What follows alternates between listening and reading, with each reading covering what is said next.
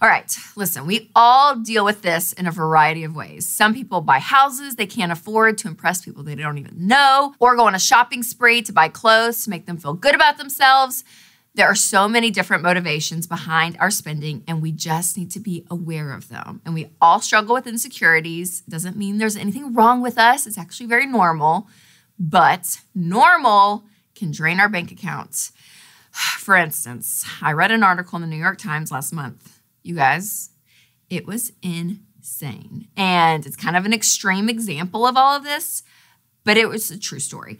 There was a couple, they went on their honeymoon, and they came back from their honeymoon, and they almost got divorced because of it, okay?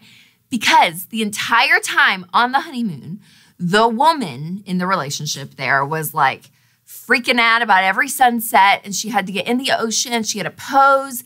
It was like this whole vacation, this whole honeymoon full of nightmares for her husband. Her husband said it was one of the most miserable weeks of his life because he didn't feel like they had a honeymoon. He felt like they were chasing around sunsets to have pictures of something that was not even going to be published in a magazine, but for her to post on Instagram. Now, again, kind of extreme, but there's a lot of people that post a lot of pictures on their honeymoon, which I'm not saying that's terrible. But you guys, it got to the point so bad that they got home and they almost got divorced. They said it was for a number of reasons. And I was like, yeah, because she's probably a little bit, you know what I mean?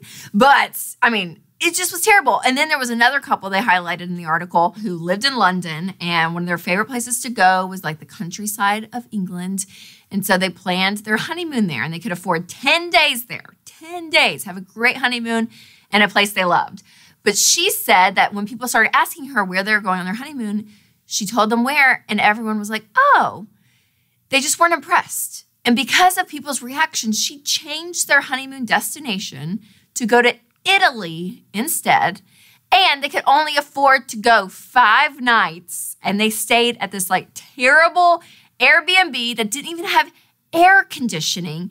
And it was like a loft. So the way the ceiling was and the way the bed was, they said they couldn't even have sex on their honeymoon because they couldn't even sit up in bed. Guys, all because of other people's expectations and what she wanted to portray on Instagram. And she even said that she would look at restaurants around their Airbnb and look at the menu to figure out, okay, will the food be really pretty that I can post on Instagram? And that's where I want to go. Like that was her motivation behind what restaurant she was going to on their honeymoon, okay? I mean, it's crazy where we have gotten in our world with social media. And it's so hard because everyone's highlight reels are so visible, right? And what it can do is amplify our own insecurities. So what you have to focus on is what really matters in your life, okay? What really matters.